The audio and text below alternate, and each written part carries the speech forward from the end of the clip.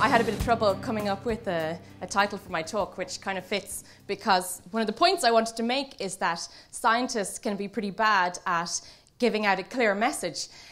We talk a lot in terms of likelihoods and probabilities, and if we're talking about things that might make you sick, we say things like, oh, you know, it's got a higher risk factor. And people will ask you, well, does it make me sick or not? Like, what's the answer? And you kind of go, you know, it's kind of a maybe. And on the other side of things, it's easy enough to find a quack who will very boldly and very plainly say something completely wrong, but with utter confidence.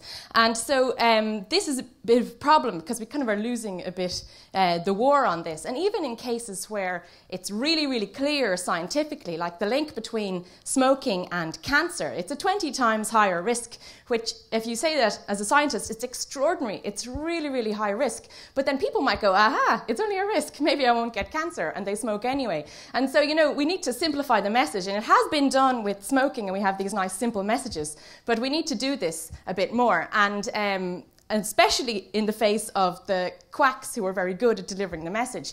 And actually this has been described by two kind of psychologists, I think, called Dunning and Kruger, who said that it's this cognitive bias in which unskilled people make poor decisions and reach erroneous conclusions, but their incompetence means they can't actually recognize they've made a mistake. And so this is a very complicated way of saying that these people are too stupid to know how wrong they are.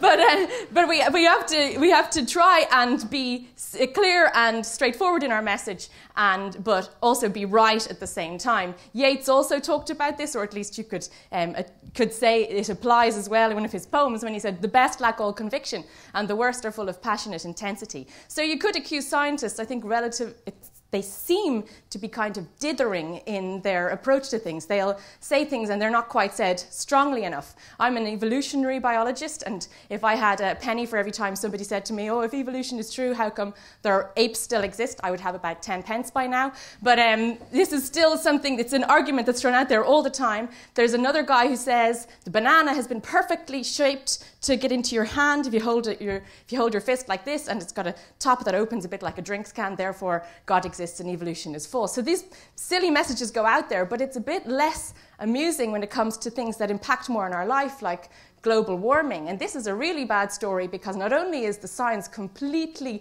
backwards for the people who are criticizing it, they are actually making really serious claims of fraud against the scientists. They're persecuting scientists and attacking them quite directly, and they have absolutely no problem in making very bold and sometimes political, I don't know why the science would go with politics, statements. So in order to try and remedy this, I shall start right now, and tackling evolution and creationism first. I can tell you that creationism is a load of bollocks, and this is absolutely true. Evolution is a fact, and we have plenty and plenty of evidence for this, and anyone who tells you otherwise is either too stupid to know how wrong they are, or they've got an agenda. And the same thing applies for intelligent design, which is just creationism by another name, for political expediency to try and get it into schools when creationism was decided to be too religious.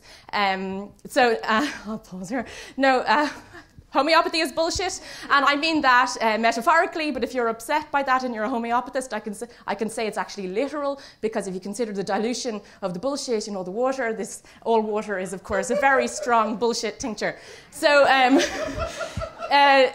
so in terms of global warming, the overall preponderance of evidence, okay, this is me getting back into my bad habits again, because I'm not an expert on global warming, but I do trust the experts, so I'm not going to say it this way. I'm going to say out plainly that global warming is man-made, and it's a fact, plain and simple. We don't need to mess around with having complicated statements. And while I'm here, I'll just dispose of a few other ones. I don't have any more bad words, sorry. There are a few children in the room.